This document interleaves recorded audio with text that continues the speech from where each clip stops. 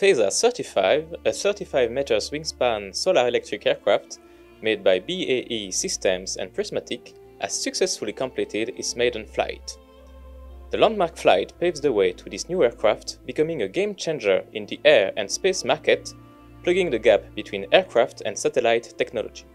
Designed to operate unmanned in the stratosphere, above the weather and conventional air traffic, PHASA-35 offers a persistent and affordable alternative to satellites combined with the flexibility of an aircraft, which could be used for a range of valuable applications including forest fire detection and maritime surveillance.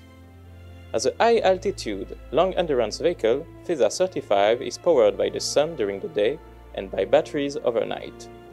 The long-life battery and highly efficient solar technology could allow the aircraft to maintain flight for up to a year, operating in the stratosphere.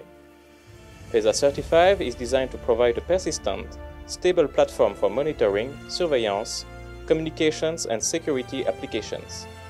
When connected to other technologies and assets, it will provide both military and commercial customers with capabilities that are not currently available from existing air and space platforms.